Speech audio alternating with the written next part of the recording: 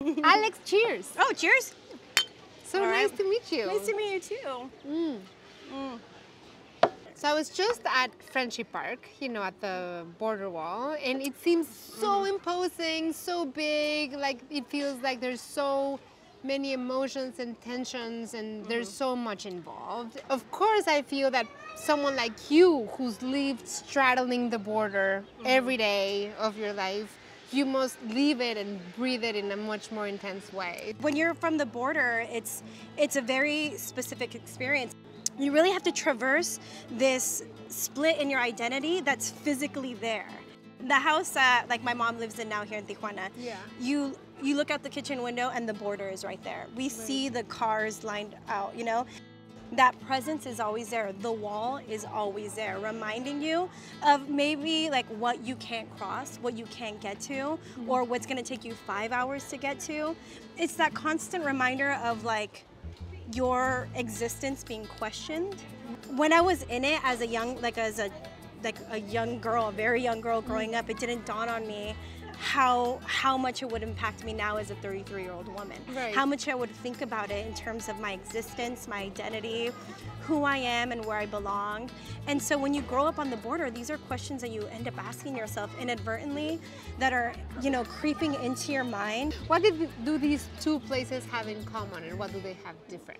Well, what's interesting about being from the border is that there's gonna be the things that are in common are different. There's the things that are very American, very Mexican, but because you're from the border, it's just like a mix. Right. But here in Tijuana, you see it in like the music that comes out of here and like art on the border. If you look at artists that are working on the border, they speak to both sides. They speak to that experience because it's that blending. You see it in the food, which I know you were eating all kinds of delicious stuff all over town. Yeah. But it does feel more Mexican. Yeah, because I mean it is, but Yeah. there's going to be certain influences. Right. I mean, look at where we're at, you know? Yeah, you could be in California. You could be in LA. It looks American in many ways, and it also looks very Mexican. So it's all, in a way, it's all very confusing. It can be, yes. So for example, when my mom and dad came to Tijuana, the house that they built looks like a stucco Chula Vista house. Right. That's like a track home. It's an American home because to them, like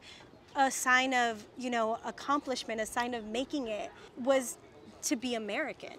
Right. And they were very cognizant of that. To them, that is a measure of success.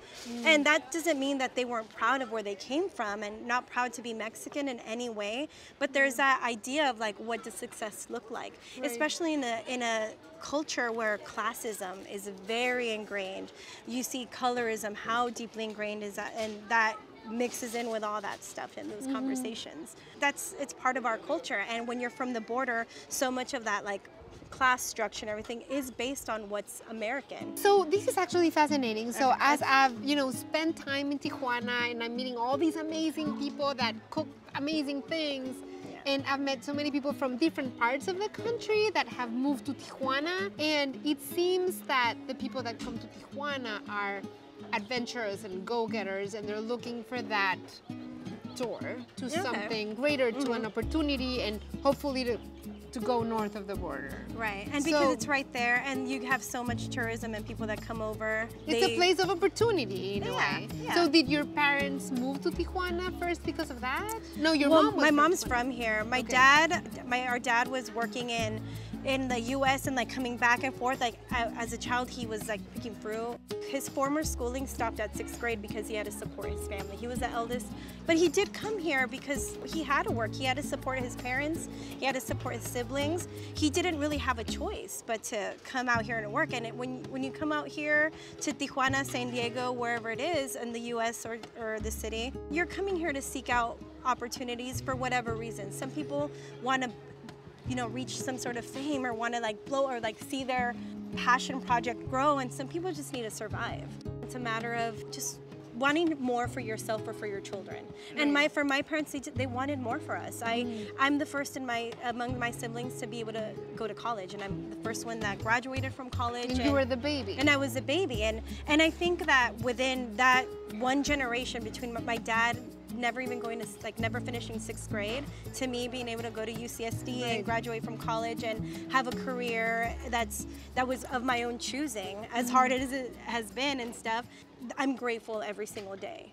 What has been the role of food in this experience? Well, I mean, food is the lifeblood of our Yeah. culture. Right, you know? right. Food for me, in my experience, has been a big way in which I could introduce people to Tijuana and them not be afraid, them understand that it's a city with amazing offerings, and it's a city that has so much to give.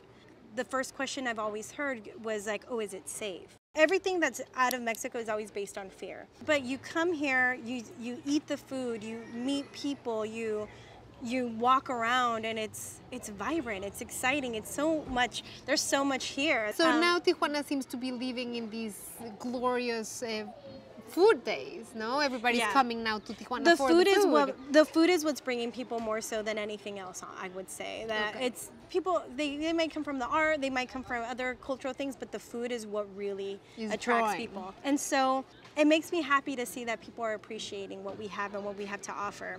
So, you know, I always tell my kids that as Mexican Americans, and me as a Mexican in the US, we're doubly blessed because we inherit from 2 cultures, we inherit from 2 places, but at the same time we have double the responsibility because we have to make not 1 but 2 countries proud. Right. And it's, I mean, through food, it's a great and tasty way to do it, and you're doing it through writing. Right, and I really, that responsibility does weigh on me. Like it's constantly a thing that I'm thinking about, that I'm giving an accurate representation, and a representation that I could be proud of, that my family could be proud of, and that other people from here could be proud of. That I'm telling our stories, that I'm sharing, our food, our art, our music, anything it is that's exciting and that brings joy here. And also, it's a form of resistance when you think about it, especially in these times when your culture is seen as such a negative thing and is vilified. The responsibility is even deeper.